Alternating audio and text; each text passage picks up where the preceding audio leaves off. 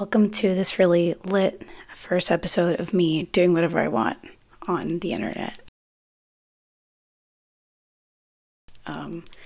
Today I will be painting my nails and discussing how to, I was gonna say achieve, but like you already got it, how to anticipate and adapt to seasonal depression, because this is exactly what I'm doing right now. Because do I really want to paint my nails hot pink? No, I don't think it's gonna like go with my personality right now. Oh my god, I'm gonna look like a girl. I think that the irony of it all will literally pull me out of my misery. And listen, if it takes something stupid to have that happen for you, I don't think it's stupid at all. Look at that. I'm gonna look like the literal gay nails emoji. It's gonna be nice. Maybe I shouldn't curse on this channel, considering that I will probably need a job that isn't this, because this would be pretty much cursed if I had to do it forever. Okay. Oh, right. I remember what I was talking about. I have been attending therapy. Oh my god. Yes, hide your wife, hide your kids. And I've been going in person, and this is the first therapist I haven't ghosted. So you can call it a success. I only recently began to trust her, but sometimes that takes time, you know? I'm not here to judge or anything.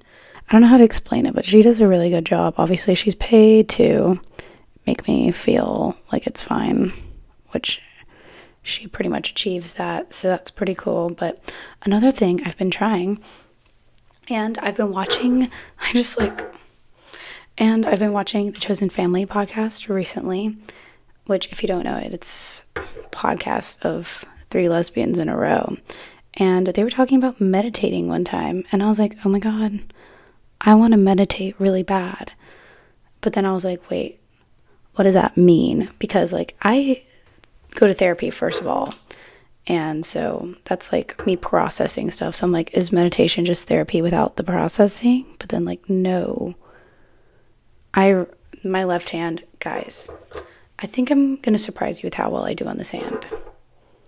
I don't want to say that now, because now I'm really gonna unimpress you, but it's whatever. So I was like, how do you really meditate? Like, what's the difference? And then on the Chosen Family podcast, they were like, you just stare and you think of nothing. And I'm like, okay, sounds good. But then they're like, then you think about all the thoughts that you're having. So I'm like, which one of it? Is it nothing or something?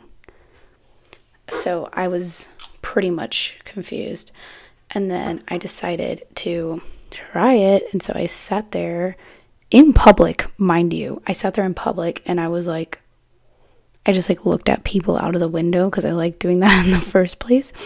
And then actually I had a good time, but I kept thinking of things I needed to do. And I do have ADHD, so like maybe I need to do a guided meditation. So my therapist told me to do a guided meditation if I didn't know what to do. And then I was like, yeah, but I don't want someone in my ear like, and then you're gonna breathe in and then you're gonna breathe out. Like, I think that's, I'm sorry to say that I think that's dumb, but if you like it, then that's not dumb. But like for me, I feel dumb listening to that. And so I was like, no. But then I listened to one guided meditation, thought it was so bad. Listened to another one, kind of slayed. So that's my new thing. I'm gonna meditate and pretend like I know what I'm doing. And one time I was like, if I could pick a religion, I would pick Buddhism. And then the person that I was talking to was like, you can pick. I was like, whoa. kind of shocked me with that. Dropped a banger. I am already like touching all the paint. So this is the color. The longer I look at it, the more I hate it, so we're just gonna keep going. Yeah, what else do I do? Oh, this move is so annoying. What else do I do to combat the sads? I just like hang out with people, but honestly, anything in increments is kind of a good time. So if you get your noise canceling headphones, or you get some sort of sensory deprivation, gadget, you can try to handle something for a little bit, and then you can be like, oh my God, and then you could literally revert back to a quiet space for a little bit. So things are looking up. I am making time for my friends and myself, and I'm prioritizing what I think should be prioritized and not what other people think I should prioritize. So the things I actually care about, and part of that is realizing what you care about. I think I care about my well-being over being an academic weapon. That's one prioritization that I've considered and like weighed out in my head. I've prioritized cooking for myself rather than doing other things when I get home. I'll take a quick shower instead of having this like crazy self-care routine, because my self-care I think I want is going to be cooking. Romantically, I haven't prioritized any of that because I don't think I have the room to care for it.